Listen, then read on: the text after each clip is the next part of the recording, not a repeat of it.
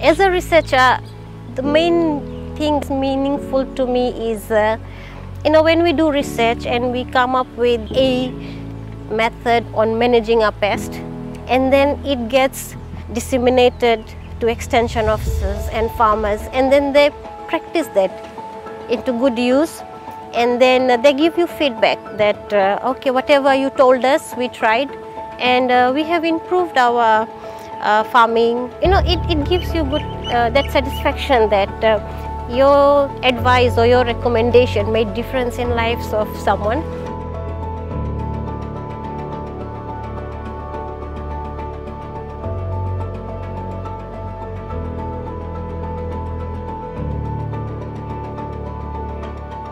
Aradhana's project has been really responsive to the needs of Fiji.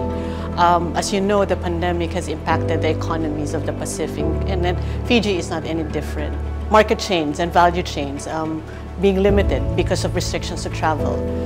Families lose their income and now are unemployed because of businesses closing. And with that, there are restrictions as well for them to find food and to buy food. So the project of Aradhana has been really helping households to produce food on their own that is nutritious and accessible. And that has been really a game changer, as I see it.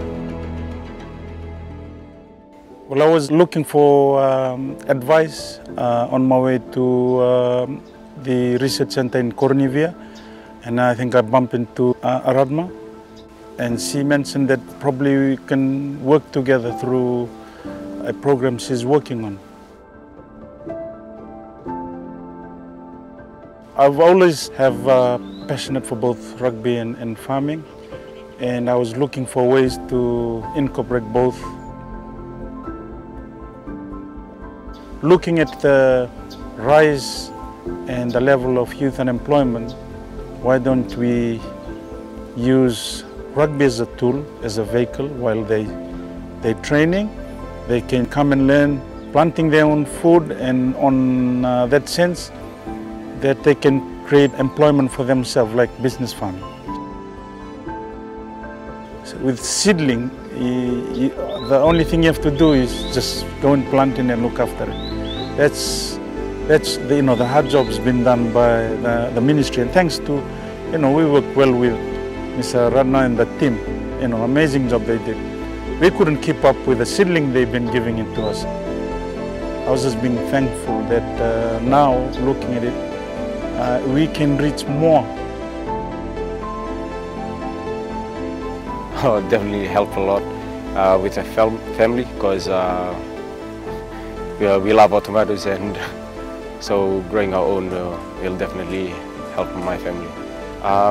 Planning to secure a large piece of land, a acre something, to start off, and slowly building from there, and for a bigger farm. There's made it a bit more easier for us from going to the market each day to buy vegetables. It made it a bit more easier for us, harvesting from our own garden. I'm looking at planting a bit more to sell in future.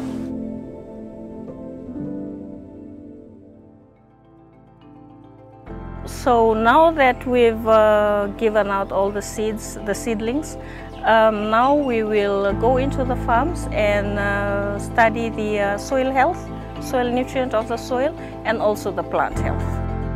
We work very closely with the ACIAR project, which is also under ACIAR funded, and we've developed a plant pest, pathogen and weeds app. So we're encouraging, and we're also telling our backyard growers to use that app. Yeah.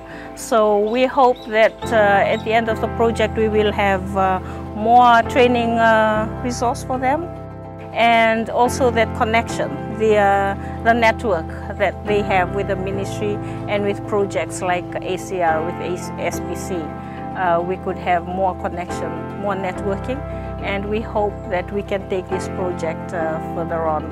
Not only now that we are looking at just pocket of farmers around the central western division, but we'll be able to take it up even to the maritime areas.